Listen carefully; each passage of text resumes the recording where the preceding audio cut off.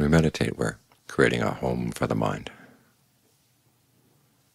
a place where it can stay and feel secure, protected. One of the Pali terms for this is vihara Dhamma. Vihara literally means a dwelling place, but more than just a dwelling place, a place where you feel at home. When the Buddha talked about his meditative preoccupations, the topics he would focus on, there are two that he mentioned. One was the breath, and the other was emptiness. But in each case, he would dwell on these things in a particular way.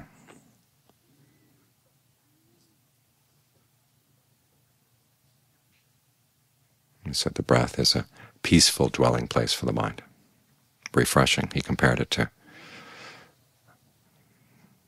rain at the beginning of the rainy season in India. After months of hot, dusty, dry weather, the first rain would come and it would wash all the dust out of the air.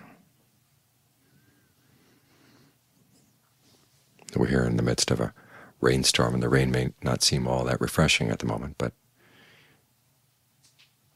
you compare it to, say, what we were experiencing last summer when it was hot and dry. There's a lot of refreshment that comes when the air is cleared, washed. Everything is washed away. So think of the breath as you go through the body. It's washing away all the dust inside. As you breathe in, the body is being nourished. The mind is being nourished with a sense of ease and well-being.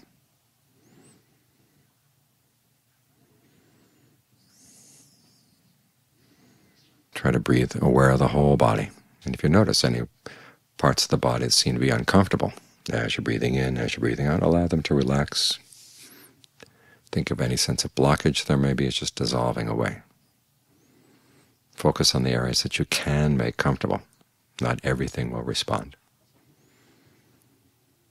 But go through the body first and find all the areas that do seem to breathe in easily, breathe out easily. And allow them to be as nourished as possible. And then from there you can spread to other parts of the body that may seem less responsive at first, but as you work at them, they gradually dissolve away, dissolve away, dissolve away.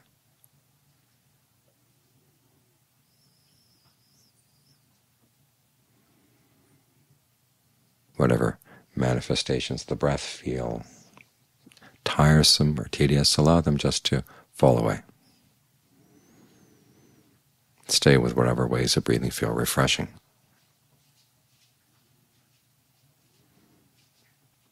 This way you're creating a home for the mind. It's like going into an empty house. It's not going to be home right away. You have to learn how to fix it up, to take advantage of whatever good things it has to offer and compensate for whatever uncomfortable things there may be in the house. And after a while it feels like home.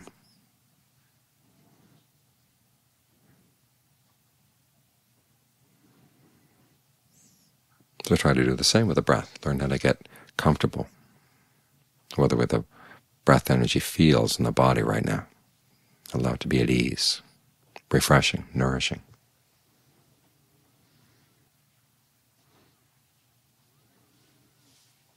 That other dwelling the Buddha talked about, dwelling in emptiness, had a very specific meaning, dwelling in lack of disturbance.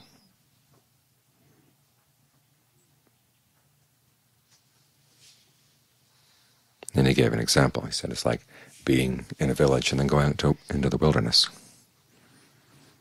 And then as you're in the wilderness, you could spend your time thinking about how many dangers there are, how many inconveniences there are. But instead you focus on how nice and undisturbed you feel.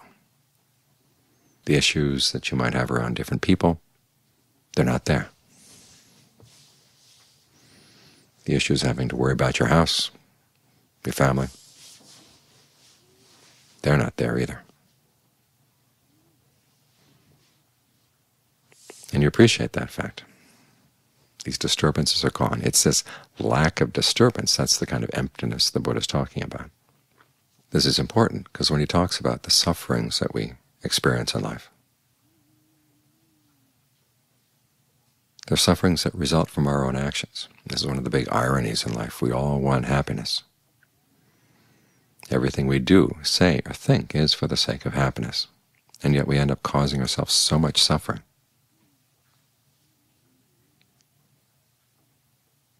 Disturbance is hardly strong enough a word for it sometimes. We create really, really strong suffering.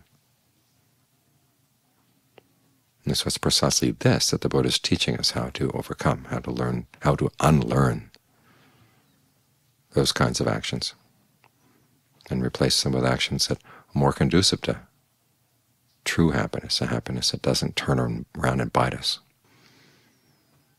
And when you think about it, this is what you want in a home, is basically a place where you are not disturbed.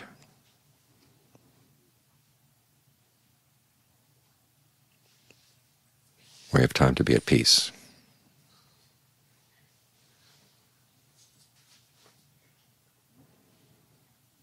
So as we're meditating, if you notice any thoughts that come in and disturb the mind, remind yourself you don't have to go there.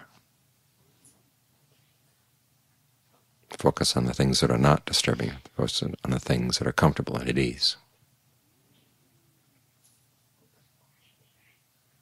That can be your dwelling place.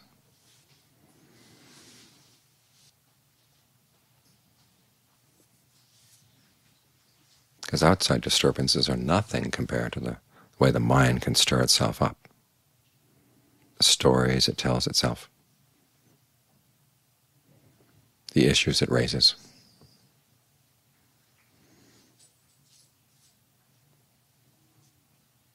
These are much more disturbing than anything else that comes from outside.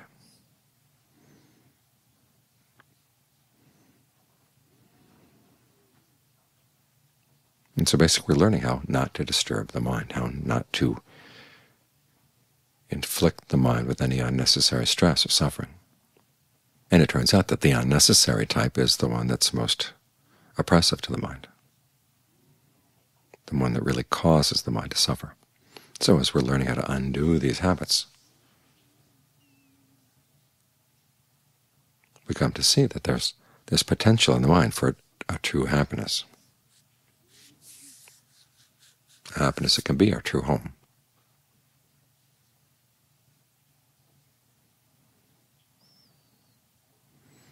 So as you look at the breath, learn how to breathe in ways that are nourishing. Put the body at ease, nourish it with whatever energy the body needs, and when the body's been nourished, then things can calm down. And John Lee's image is of a child who's been well fed. It's been crying because it's hungry, and now you finally feed it, and it calms down. So you need to feed the body with healthy breath energy. And as for the mind, you have to learn how to notice when the mind is thinking in a way that's actually helpful and when it's thinking in a way that's actually causing trouble. And if you see it's causing trouble, you learn how to let go. Hold on to something better in its place. Because the mind does have this tendency to focus on things it doesn't like, the pains in the body, disturbing thoughts. These, for some reason, are really riveting.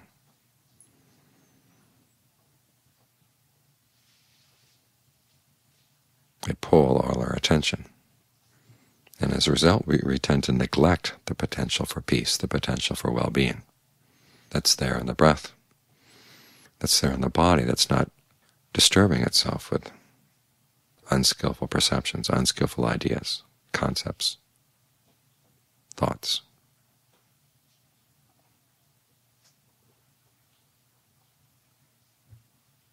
To get it all stirred up. So remember, your dwelling place is in the area of undisturbance, well-being, peace. That's where you want to make the home for the mind. And then when the mind has this home, then whatever disturbances there may be outside, they are outside. They're on the other side of your protection. And they don't stab into the heart the way they used to. Like that image I mentioned last night, the monk sitting in his hut out in the middle of the forest, and it's raining, raining, raining. But the hut is well thatched. The walls are shut against the wind. So he has nothing to fear from the rain or the wind. So it's like, if you want to rain, blow, go ahead. Rain, blow. I'm dry inside. The same way we need to create this space inside where we really can be at home. Now the issue may come up, is this selfish? You're letting everybody else suffer while you're not suffering? But you have to remember, it's an issue of skill. We suffer from lack of skill. You can't go and make other people skillful.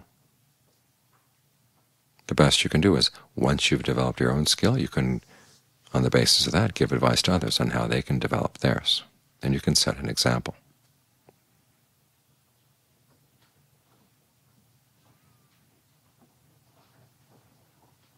And if you don't develop your own skill, nobody's going to be able to develop it for you. So this is something each of us has to do.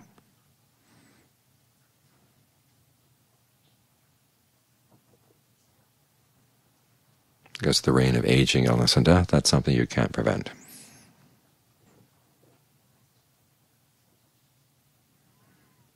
But there's no need to let that rain come seeping through our roofs.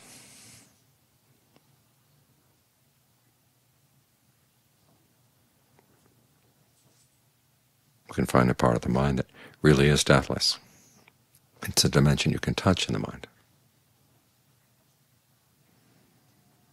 And it's found by this quest to find what in the mind is really free from disturbance.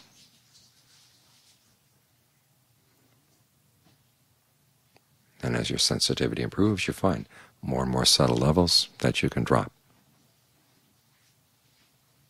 And your inner home becomes more secure.